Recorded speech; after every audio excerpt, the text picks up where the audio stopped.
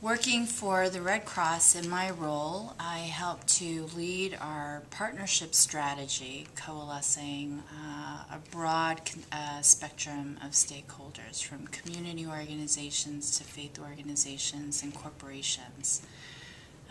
So the Meta Leadership Framework has really given me the tools to analyze and assess how I'm performing as a leader. It's helped to give me an increased sense of awareness of what my strengths are, areas that I can improve. So I would say, in a nutshell, definitely an increased level of self-awareness as a leader. It's also given me exposure to other concepts, a different way of thinking on how to approach a challenge or an opportunity.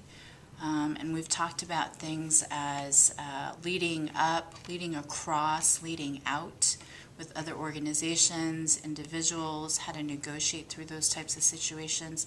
So the overall framework has given me a real sense of confidence when we run into and encounter different crisis situations and really try to transform those crisis situations into opportunities.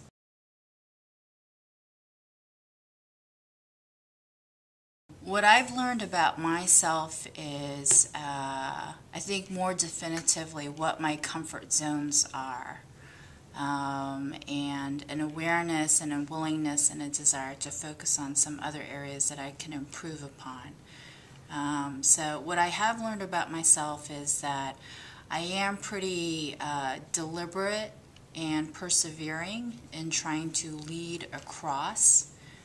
So interfacing with a lot of external constituents.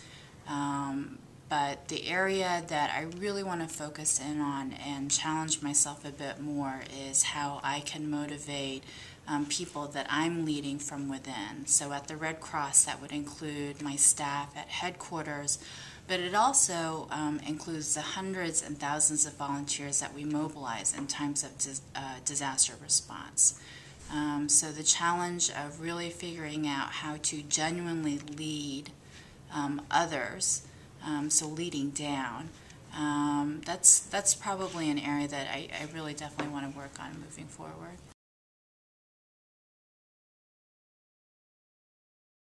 Even earlier this year in 2010, we continued to experience a lot of disaster events.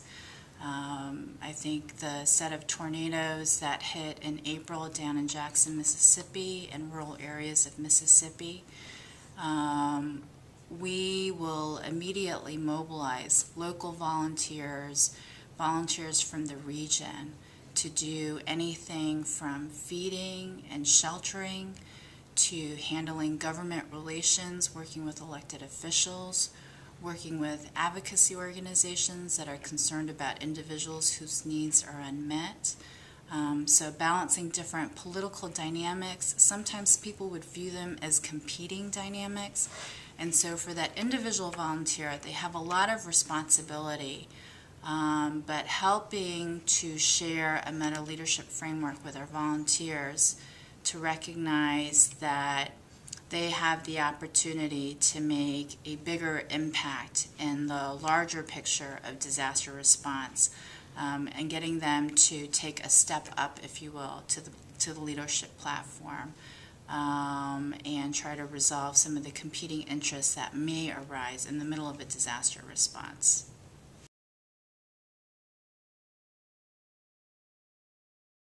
I think that's probably one of the biggest challenges, and I've gained a greater appreciation, awareness, trying to develop some strategies and tactics on leading up, trying to better anticipate what my superiors might need in terms of different strategies that they're anticipating and are contemplating. Also competing dynamics, and I think balancing the responsibility of trying to lead up as well as my own sense of awareness, working through and balancing what I need to do as a leader, but also ensuring that I'm performing well, leading up and giving my bosses the information and tools that they need to succeed.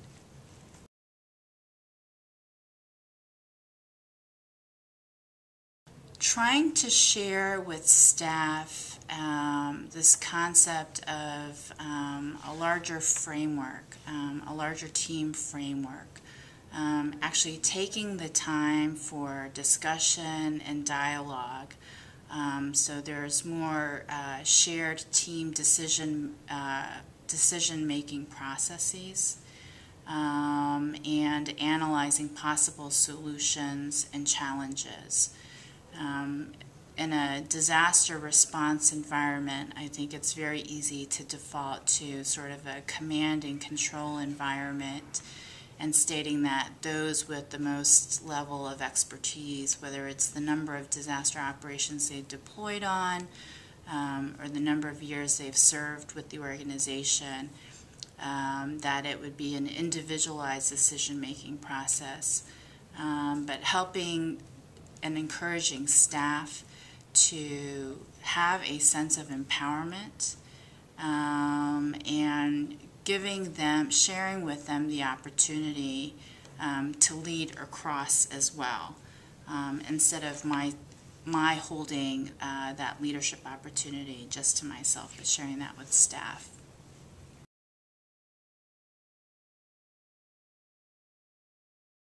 Leading across. So one partnership that I've been, that's very top of mind for me.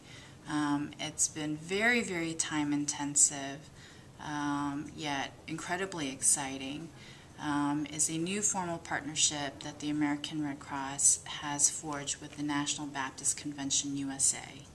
And just a little bit of background, the formal partnership came into fruition only September of last year, of 2009, and the National Baptist Convention is actually the largest African American Protestant convention in the United States, with over 7.5 million members and 15,000 churches. And so bringing together two organizations on one hand with amazing assets, if you will, disaster lingo, what are our assets and capabilities? So if you look at their churches as the potential to be shelter locations, evacuation centers, amazing assets. And their organization is nearly 130 years old, as is the American Red Cross. So on one hand, it's really easy, almost too easy to think about what our joint capacity could be in response, putting almost our 260 years worth of experience together in serving communities. On the other hand, the culture of disaster and American Red Cross, I think folks can understand, is very, very different and distinct from a church-oriented culture, and then really candidly and openly a black church culture. And trying to figure out and appreciate leadership protocol, communication protocol, the nuances of politics, timing, relationship building. That's been an amazing partnership that I've been working on for the last many months, and it's already yielded some amazing results where we've already begun to roll out state-level meetings where our entire chapter network will come together with their church network. So, for example, we had a statewide meeting in Georgia, which historically we've never had the opportunity to bring our state chapter network, Red Cross chapters, together with all of the church leadership of the National Baptist in Georgia. And so if you put a historical backdrop of the Deep South and race relations behind that, and then recognize that we are really forging our trust and our communities and our disaster assets together, it's really a historical partnership, in my opinion. And that really great relationship and trust, of course, has taken many, many external, explicit conversations, some political negotiations, but there's been so much promise and trust built there that actually just this last week, so this is timely news, we are now taking our partnership to the next level, where jointly together we will be launching a national blood donor campaign between the two organizations. So again, when you think about the over 15,000 churches, 7.5 million members of the National Baptist, and the work that the Red Cross does in mobilizing blood donations, but really extending our reach out into the minority community. These are some historical efforts that neither of our organizations could have produced or accomplished alone in the past. So that would be my primary example of leading across and leading out. And it certainly caught the attention a lot of other church organizations, the Department of Homeland Security. The National Baptist does serve on the President's White House Faith Advisory Council. So it's really engendered a lot of goodwill and innovation in terms of partnership building to meet humanitarian needs. That's great.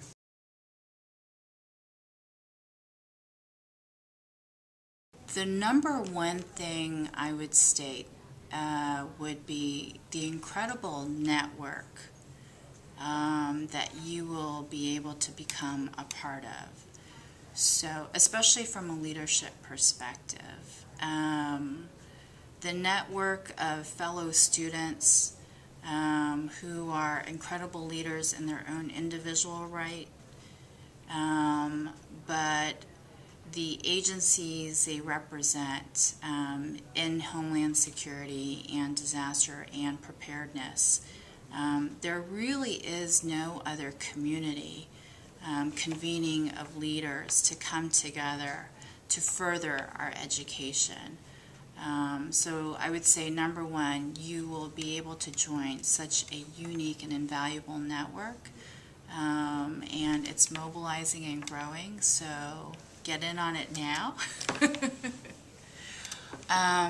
And two, I think the educational leaders, our professors, our faculty advisors here at Harvard, having access to a multidisciplinary team between the business school, the public health school, the law school, really provides us as individuals exposure to faculty that, quite frankly, we would not have the opportunity to be able to access that type of brain trust and knowledge, if you will, on our own. So I would say the faculty and the network.